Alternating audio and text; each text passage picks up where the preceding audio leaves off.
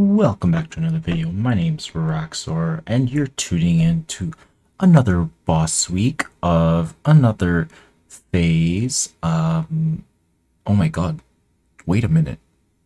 It's not Phayze. It's Bloonarius. Oh my god. Thank you so much, NK. Honestly, one of my favorite maps as well. I did a bunch, or not a bunch, I did a behind the wall challenge previously, and it's very possible to go late game on this map. So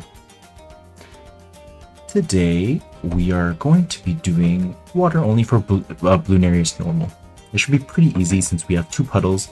Only slightly problematic part is when Bloonarius gets behind the first half of the track. It gets behind the wall because then some of your damage can't attack, but it should be pretty fine. It should be pretty easily regardless. So also, quick note, as you know, I'm just boat farming, so honestly there's nothing too crazy here.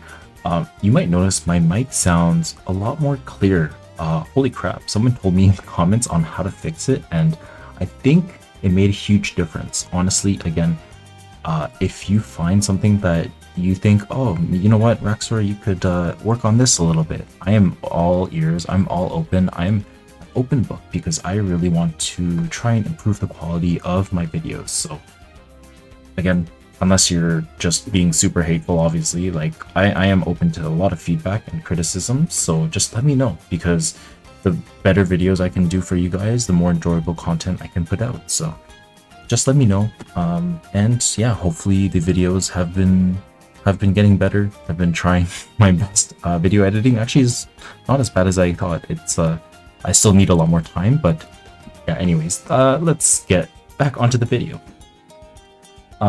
So yeah, so boat farming, pretty straightforward. For tier 1 Bloonarius, it's not too hard actually. All you really need for tier 1 is an aircraft carrier, but the problem with this map again is the line of sight, right? So I try to get a reactor actually to kind of handle the back end of it, but I end up dying, as you see there. It's kind of embarrassing, but that's fine. So instead what I do is I keep my little merchantmen going for a bit until I'm able to afford aircraft carrier, and then I get a reactor as well.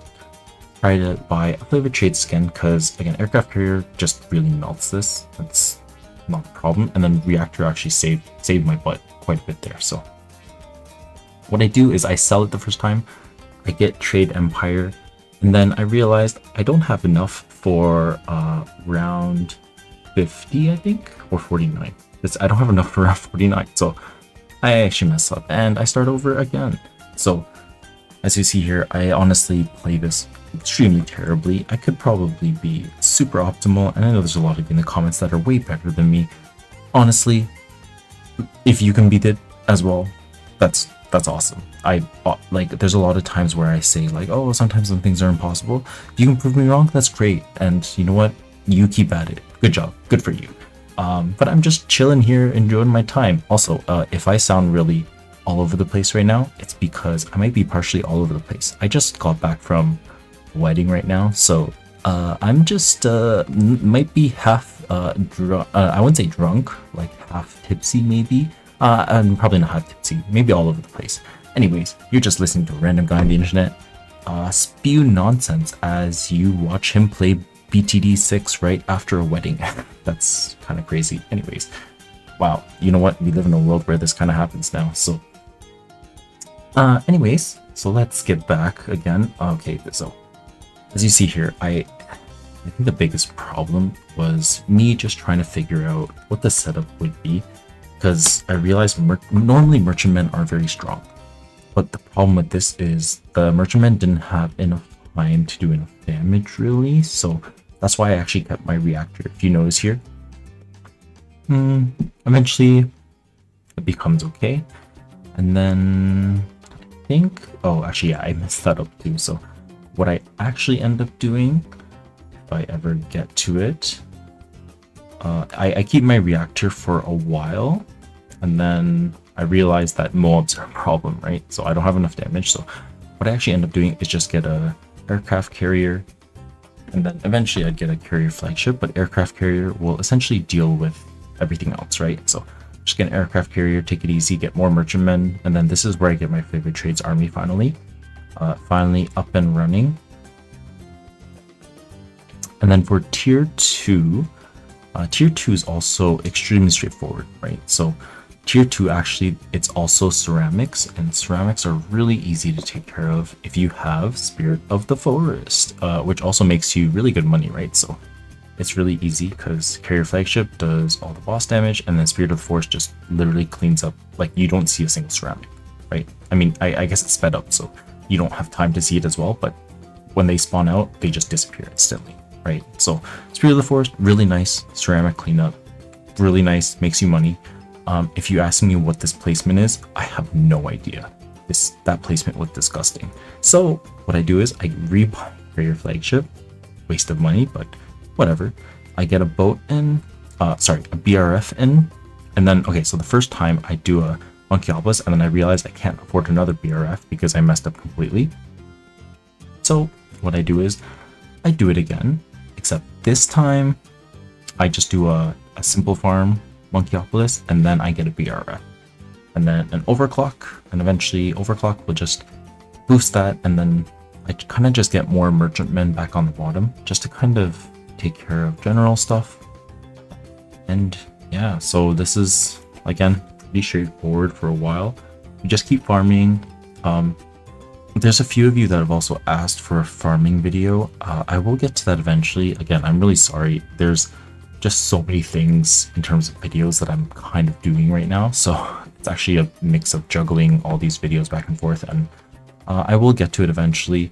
I honestly don't think I'm super adequately equipped, might be the right word. Yeah, I don't think I'm adequately equipped to talk about ideal farming, but I'll do it the best that I can.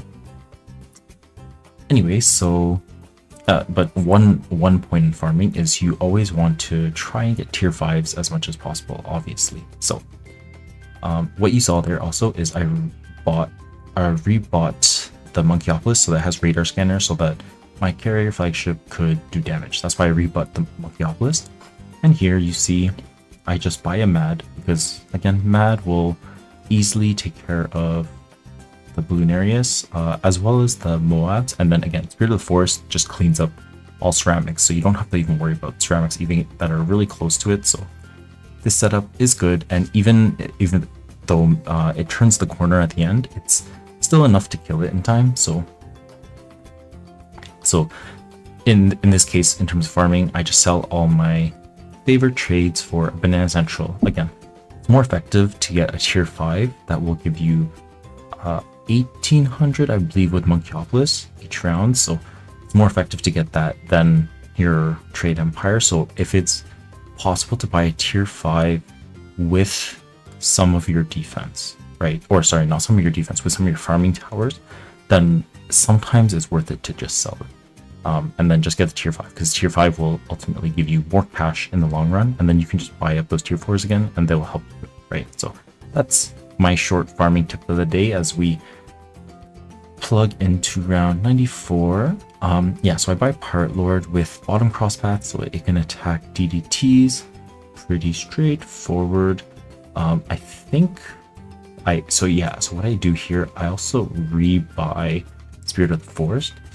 And the reason why is because Hard Thorns, I initially did the range so that it could get more cash from the banana farm, but then I changed it back to Hard Thorns so that it would just deal with DDT super easily. I didn't really want to change up my defense too much, just make it straightforward and literally kind of like a plug and play kind of thing, right? So yeah, as you see here, again, very easy, very straightforward. So here, I literally get a favorite, I get a favorite trades in the NG spot, but NG is worth a lot more, so I just sell everything, get a degree 20 Navark, and honestly, I could have just AFK'd the rest of this, but for some reason, I decided, I'm like, I'm just gonna farm again, and then maybe try and afford another Paragon. If I was gonna be super gung-ho and try hard, it's very possible to get another Paragon here. So obviously, I decided, okay, you know what, I'll just take it easy, because degree 20 Navark will definitely shred tier 5 as well, tier 5 Bloonarius, that is. So yeah, honestly, the rest of this is just me kind of chilling out, trying to get my... So I decided to try and go for an Apex Plasma Master. But then by the time I even afford all the tier 5s, it's already a little too late, you know? Like, Bloonarius is already coming to the exits. It's looking... It's like me. It's like, looks half drunk, just trying to get out here. Like, you know? 2 puddles is more than enough space. So, again, as we kind of trail off, I just want to discuss again, I will be doing Elite. I could do it on water, but again, I think water is a little bit too repetitive. It's done on my channel quite a bit. So next time around, we will be doing Bloonarius Elite behind the wall, actually. So that should be more interesting. So again, if you find this content a bit interesting and you aren't sub, please consider subscribing. I'm so close to hitting 1k, would love to hit 1k, and again, keep making videos for you all. And yeah, so again, here I tried to find Apex Plasma, but I clearly failed entirely. But yeah, so there we go, a nice and quick time of 24 minutes and 20 seconds. But anyways, if you guys enjoyed this video, don't forget to like, comment, and subscribe, and I will see you all in the next video.